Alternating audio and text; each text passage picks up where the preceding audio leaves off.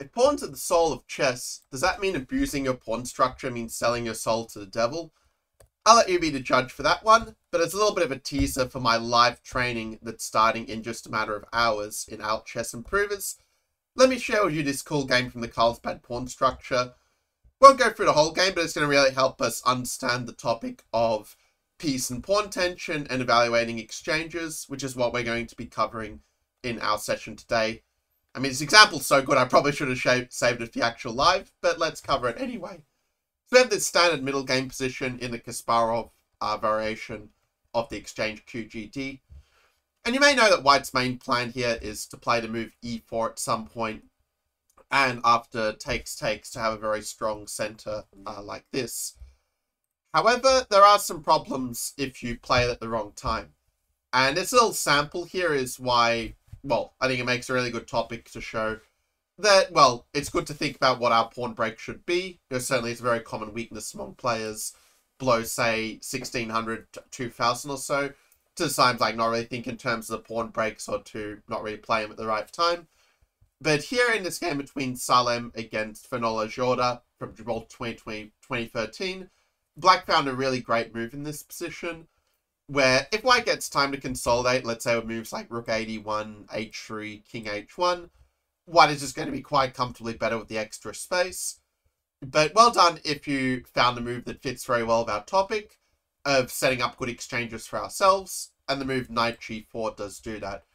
I mean, the idea isn't just to offer a trade of bishops. If White does retreat, we will be able to go for C5 and secure this very nice outpost for the knight on E5. And you'll notice how the White queen central majority is a lot less effective when it's blockaded on the dark squares. In the game, White played bishop E7, Black took with the queen, Queen D2 stopping any knight E3 nonsense.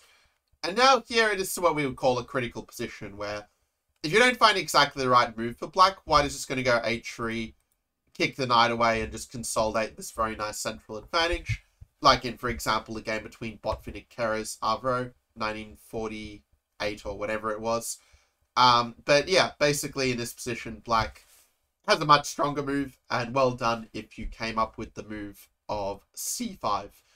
And we can sort of see how to play now against the pawns that are abreast. Do we basically want to separate the hanging pawns, where if they play E5, well, they can't really do it here because we'll just play C takes D4, or, if H3, the fact that they gain a tempo on our knight is kind of annoying for us, and, this is obviously a very pleasant position against the IKP, as it were.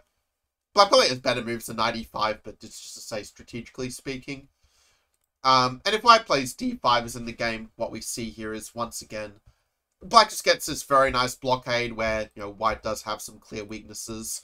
And something to keep in mind when evaluating the pawn and piece exchanges, that it's not so much about the pawns and pieces are traded, but it's about what's kind of left behind. And here the dark squares left behind mean that while a computer will tell you the position is equal, it's certainly much easier to play for Black, where in the game Black was able to get the queenside pawns rolling and went on to win a nice game against his high-rated opponent. If you enjoyed this training, do make sure to leave a like down below and comment what was your favorite part of it. And also make sure to join Adult Chess Improvers if you haven't already, where the live will be starting in a bit under 2.5 hours. So yeah, hopefully I'll see you there, and if you see this video a bit late, you can always at least catch the replay by joining Alt Chess Improvers. So whatever the case may be, yeah, see you inside the group.